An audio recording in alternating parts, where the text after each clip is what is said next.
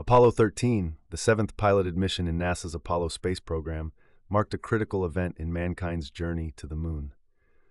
On April 11, 1970, astronauts Jim Lovell, Jack Swigert, and Fred Haise embarked aboard the Saturn V rocket with aspirations of landing on the moon.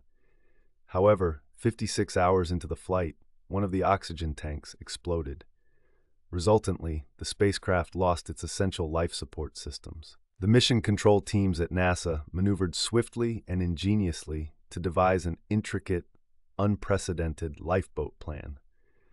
This saw the astronauts abandoning the command module and using the lunar module, built only for 2 people, as a lifeboat. Though the moon landing had to be canceled, the improvised plan helped the astronauts loop around the moon to gain the necessary trajectory and speed to return to Earth. They splashed down safely in the Pacific on April 17, 1970.